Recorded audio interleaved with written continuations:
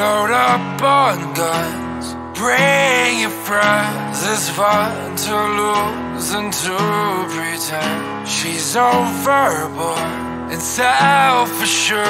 Oh no, I know a dirty word. Hello, hello, hello, hello. Hello, hello, hello, hello. Sorry I've been slacking on the videos, but today I got a little surprise for y'all. I'm gonna change this trunk to a carbon fiber one. Excuse the dirty Camaro, dude. Look at it. It's all dirty, man. Dusty as hell. Freaking cats all over the place and shit. But yeah, I'm gonna be switching it out for Anderson Composites one. Hopefully it looks a little better. After that, I'm gonna give it a wash. I haven't really moved the car since I've been having the tranny issues or whatever.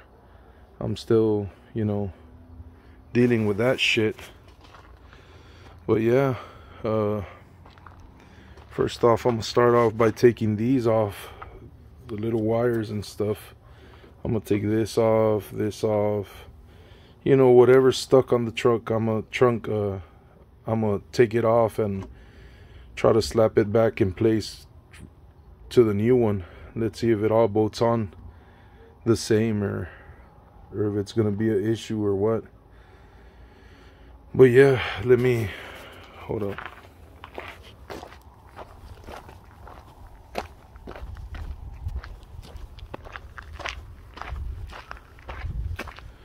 This is a new one. As you could see, man, they do high quality stuff, no BS. But we'll see how it looks when it's on. I don't know if I'm gonna be able to do it the whole thing today, but maybe tomorrow in the morning, because I still need that 3M tape for the third brake light. Alright guys, so we installed the carbon fiber Anderson Composites trunk. It looks pretty nice. As of videos, excuse the tin, dude, the tin's fried. As of the videos, man, I haven't been doing that many videos because I still have that issue with that tranny. The tranny's all messed up, dude. But I mean, little by little I'm saving up, but we'll get it out soon and ready to roll with the other big dogs or whatever. But I'm getting it ready little by little. But yeah, man, the quality is awesome. Beautiful. From the inside it's dope too, but I just washed it, so there's gonna be a lot of leakage in the water and shit. This is my homie Tony. Y'all remember him? Up in the come up.